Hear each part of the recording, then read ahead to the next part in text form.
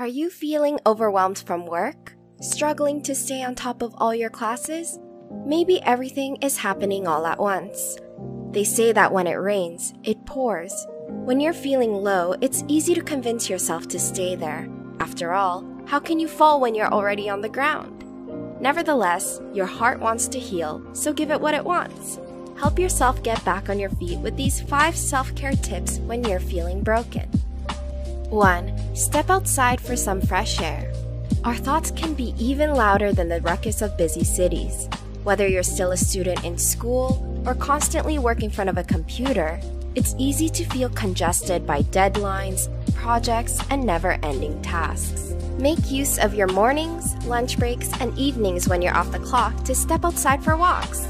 This will help clear your head and improve your mood.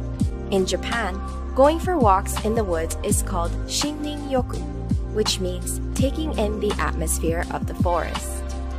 In one study at Kyoto University, researchers discovered that the scent of fresh pine helps reduce one's levels of anxiety and depression. Spending time outdoors also helps improve our concentration. We aren't meant to experience life in stuffy bubbles.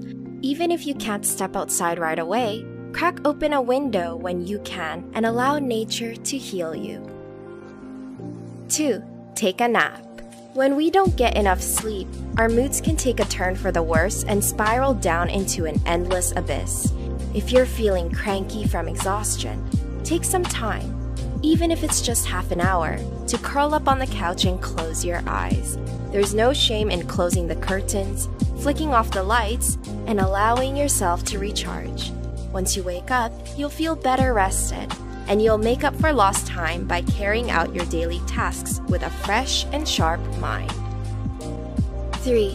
Allow yourself to be ordinary. We are all perfectly imperfect. Take a break from using Instagram filters and Facebook posts that show your life only at its best. Social media is a place where we can share our favorite moments with others, but it has also become a platform where people feel pressured to compete with others. Sometimes, it feels more like a beauty pageant instead of a second home.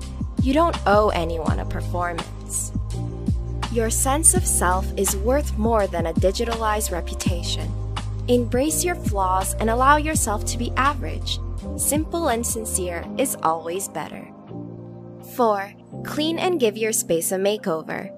Cleaning doesn't have to be overly excessive to make a difference. Whether it means organizing your bookshelf or clipping your favorite photos onto the wall, changes, big or small, can enhance the atmosphere. After all, you spend a lot of time in your space. Giving it some love and attention can go a long way. 5.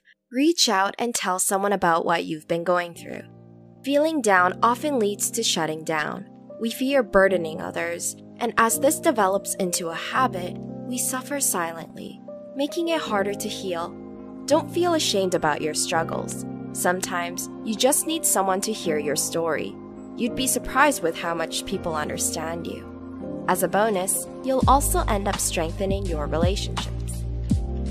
What do you do to take care of yourself when you feel broken? Please share your thoughts with us below. Thanks for watching!